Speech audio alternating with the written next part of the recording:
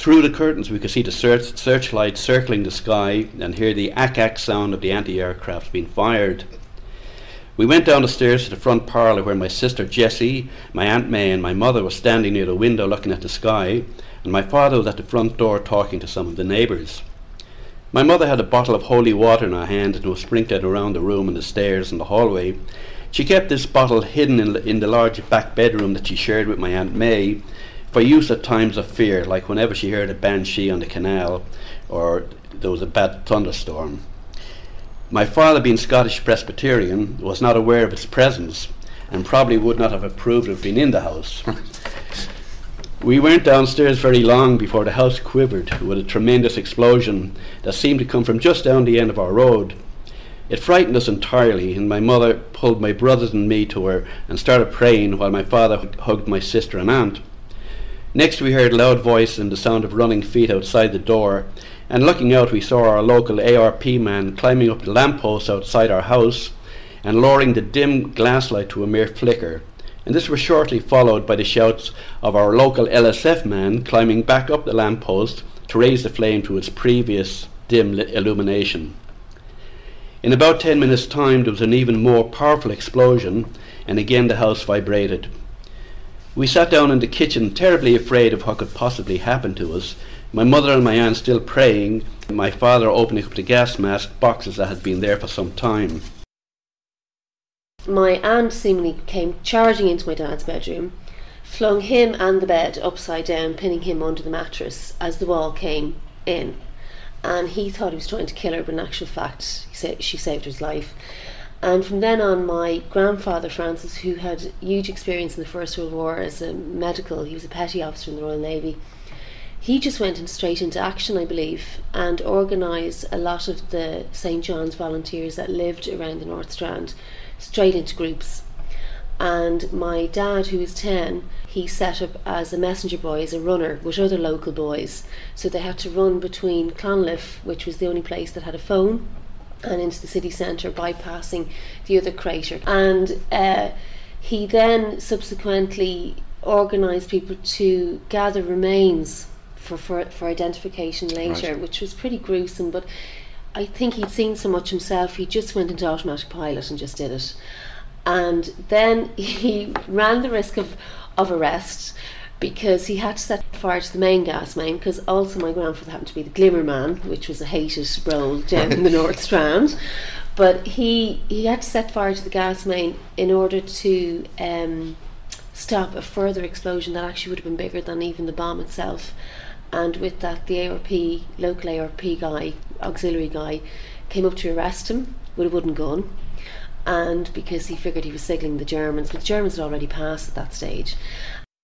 We were asleep in bed in 1941 when the bombs went off, and the house shook somewhat, and woke us all up, and we came down to the kitchen, and my father arrived in his pyjamas, and he put on his overcoat and ran out onto the street.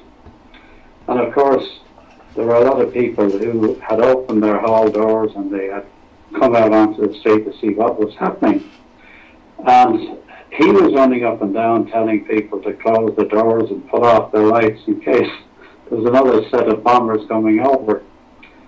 So after a while he came back in, and he said that where he could see the glow, he figured that it was quite close to his mother's house, which at that stage was in Sean McDermott Street, quite close to the Five Lamps. And he decided anyway that he would get dressed and set off on his bike to see if there was any injuries or damage done to the house. I also remember the gas masks, and I was very annoyed because my brother Dennis got a gas mask that was like a kind of a Mickey Mouse face on it, and I didn't because I was older. But anybody I think under 3 or 4 got these fancy ones so that they wouldn't be frightened about them. But I remember an airplane, 2 airplanes, an RAF plane and a Luftwaffe plane, having a dogfight, I think they called it, right, on Sandyman Strand when I was going to school. And one was chasing the other, trying to manoeuvre into position to shoot him down. And I thought it was great. I mean, what better could you get going to school than two planes having a dogfight? Yeah. I was sleeping downstairs that night. I was restless, and Mummy and Daddy were downstairs, and I sneaked in beside them. And with this, we heard a merciful bang, and Mammy shouts out, "Oh, well, we'll be all dead. And I got so excited too, and we all jumped out of bed at the same time. And I remember I fainted when I got into the hall, conked out, and came around eventually anyway, and all the commotion that was in the street of women crying. And my father and myself seen two planes going across. I thought they were going home from the brigade. We used to meet on a Friday night, and we were having our supper, and must have been around 12 or after 12, but we heard the planes coming over, so we went out to the door and we looked up, we seen them passing, and just like when they were about over there, like we seen that little flashes, you know, and well, we didn't figure what it was then, but we knew then when we heard that. The bombs and then the whole place lit up red, and we could see the sky was red over Leach's Fault. You know, Leach's Fault. It's beside it before you come to the bridge, you know. I recognised the whistle of the bomb, and I knew it was an air raid. And then the explosion came, and a lot of the plaster on the ceiling came down. We had an extension at the back of the house. It was a wooden extension that was blown in two.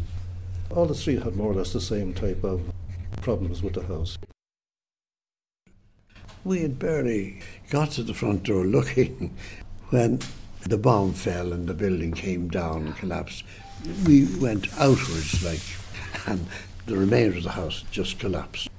Then subsequently, they fell on the North Strand. We didn't know what had happened really. Then we assumed that there were anti-aircraft guns, and it must have been an air raid. There wasn't much to see or hear, but of course after that the ARP, air raid precaution, they came and all fuss and bother, and I was trying to see where my relations were. My mother was with me, and my sister and the others, they were dug out while we were there. They got them out, really? Yeah. Pulling bits of masonry and all that. My grandmother, she would have been in the 80s, I think. She went off in an ambulance. From memory, we had cousins down near Clontarf Road, the Parkers, and they came up and brought us down. But I said I'd better try and find out where my grandmother was. A lot of them said Jervis Street, so I went to Jervis Street, no sign. Anyway, we went up to the Mater, and she was located there.